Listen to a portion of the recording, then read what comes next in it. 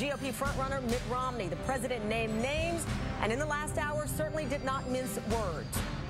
And proposed a budget so far to the right, it makes the contract with America look like the New Deal. In fact, that renowned liberal Newt Gingrich first called the original version of the budget radical and said it would contribute to right-wing social engineering. One of my potential opponents, Governor Romney, has said that he hoped a similar version of this plan from last year would be introduced as a bill on day one of his presidency. It is a Trojan horse. Disguised as deficit reduction plans, it is really an attempt to impose a radical vision on our country. It is thinly veiled social Darwinism. And let's bring in our News Nation political panel, nationally syndicated radio talk show host Steve Deace, who's endorsed Newt Gingrich, and Real Clear Politics national political reporter back with us again, Aaron McPike. Aaron, let me start off with you here on this. President Obama, we know we got in advance what he would say, but certainly his tone, the toughness being applauded by his supporters. And I've got a list of Republicans who've sent out statements. Paul Ryan saying that this is reckless, like his reckless budget. Today's speech by President Obama is revealing as it is disappointing, while others lead by offering real solutions. He's chosen to distort the truth and divide Americans. House Speaker Boehner, instead of reaching across the aisle to enact the changes needed to restore America's prosperity, the president has resorted to distortions and partisan pot shots. Looks like some of what he had to say, Aaron, certainly stung. It did, but, you know, look, the Republicans distort his record all the time, too. The thing that stood out to me about that speech was that he called Governor Romney out by name because he does not like to do that. He talks about how there's still a primary going on and the Republicans should be able to sort through their process. But it's clear through all the actions that the Obama campaign and the White House have taken in the last week and some of the words that have come out of President Obama's mouth, the general election is on.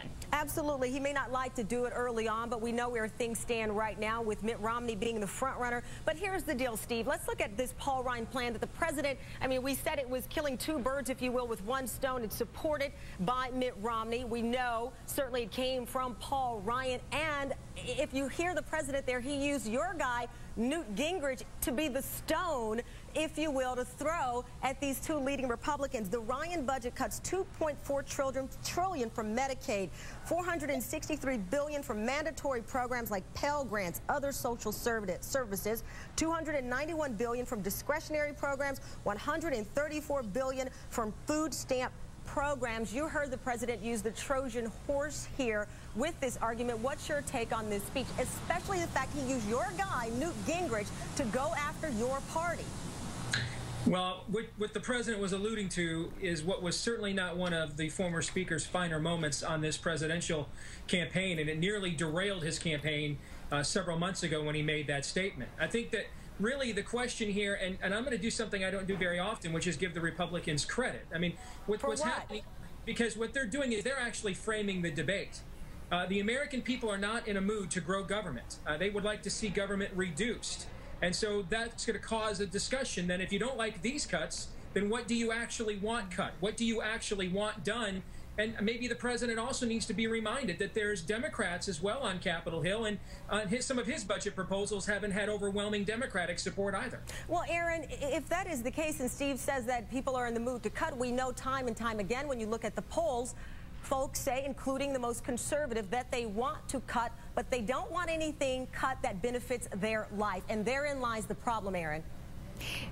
It does, but you know, I would point out, now this didn't get a ton of coverage, but over the last 6 months or so, this White House has announced a couple of initiatives to cut government, to get out some of the additional administrative costs and to start streamlining agencies.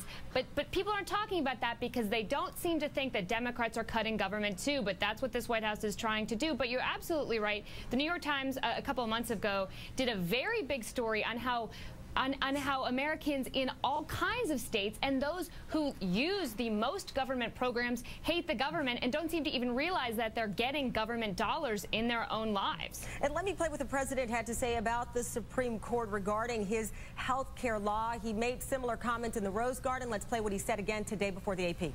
I don't anticipate the court striking this down. I think they take their responsibilities very seriously. So that's just a little bit, Steve, of what the president said there, but we know that he was criticized by, again, many conservatives and people on the right when he referred to an unelected group making the decision here. Kind of the same argument we've heard from conservatives when they've not liked the decisions made by judges, Steve. Well, his application is consistent, but his premise is flawed. For example, if the president's premise was consistent, his application would be, I'm sure he'd speak up on behalf of Proposition 8 and voter ID laws, but he hasn't done that. The reality here is there's nothing unconstitutional about a court determining what its opinion, and that's exactly what we're talking about here, its opinion is on the constitutionality of a piece of legislation. What happens next is when we get into the activism part. When judges believe that they can therefore impose their own law, like what the judges in my home state did on the issue of marriage, for example. That's when we get into activism. I don't think anybody's arguing that judges have a role in this process and they're allowed to advise and consent. It's what comes after they issue their opinions. That's what defines activism. Let me switch to the other topic that many people at least thought we'd be talking about, which is Super Tuesday, Wisconsin, because the polls, I think, show Mitt Romney with such a significant lead. Aaron, it's kind of one of those want moments, unless tonight we're all surprised. But what's also stolen the show from Mitt Romney is Sarah Palin's appearance on the Today Show. Let me play what she had to say about the frontrunner, Mitt Romney, when asked by Matt Lauer this morning. It seems he is the nominee. Are you happy with that? You know, anything is still possible. There can still be a bit of a shakeup. And it doesn't sound like you're happy with Mitt Romney as the party's nominee. Anybody but Obama. I honestly believe that anybody running on that GOP ticket would be infinitely better than what we have today. Let me bring in Michael Smirkanich, Aaron and Steve. He's standing by. Her answer, anybody but Obama, but not once did she name anything that she believed Mitt Romney brought to the table through ideas, policies, plan. It's just the anybody but Obama. And then that breathe in moment cannot be ignored. That was her first reaction when he asked her about Mitt Romney. Last night on Hardball, we played a whole series of GOP endorsements of Mitt Romney to talk about how tepid each of them seemed. As a matter of fact, Yahoo has created a March Madness-like bracket where you vote on whose was more tepid. So she's sort of parroting what you hear from a large segment of the GOP populace, that they're just not enthused. And Tamron, call me a cynic. I can't help but watch that and also say, isn't she a bit envious of the fact that he's about to close the loop on the Republican nomination? Because in my heart of hearts, I think she wants to be in that position. And when she talks about the convention, she's thinking about herself in that role. Well, she says that there are still delegates, and she questioned whether someone else could come in and by math win this. Who's she talking about? I don't know who she's talking about. I wondered the same thing. But with that said, she had a chance to get in the game. No doubt. She had a chance. She did not. No, I think she wanted more of a coronation. I think that she was hoping that this process was going to disintegrate and that someone or some group of people would turn to her in the 11th hour in Tampa. And it looks increasingly unlikely that that's going to happen because Romney's going to cinch this. Steve, she knew she'd be asked this question, not because she had the questions in advance, but what else were we going to start off with other than what do you think of Mitt Romney? He's the front runner. I don't know if her response had been thought out in her head. Nonetheless, when your first reaction is this breathe-in moment, I think that speaks volumes, whether she said it or not. Listen, I'll have to defer to you, Tamron, on female body language. But well, no, I don't like that, because that's male or female. This has nothing to do with her gender. Well, politically speaking, I certainly think that she is speaking for a lot of conservatives. And I think also she is aware that if this went to a convention and if it was brokered, if there was a draft somebody else who's not running list, she would be #1 on that list. And I think that there's several Republicans that have watched and saw how this process has played out, how weak of a candidate Romney is as a front runner, and have maybe reevaluated the decisions that they made when they decided not to get in.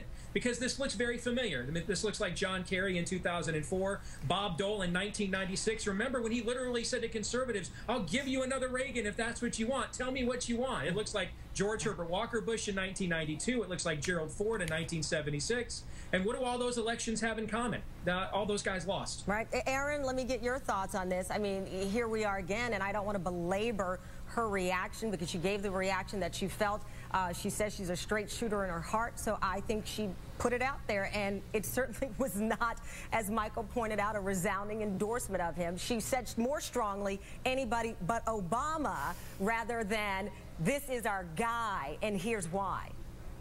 Yeah, well, look, I would also point out, I would disagree a little bit with what Steve said, that she may not any longer be the choice of conservatives. I think many people were hoping that Chris Christie or Jeb Bush, even Haley Barbour, some of these other conservatives would have been the choice at a brokered convention. But she's losing her grip on the party and on that conservative wing of the party as a kingmaker.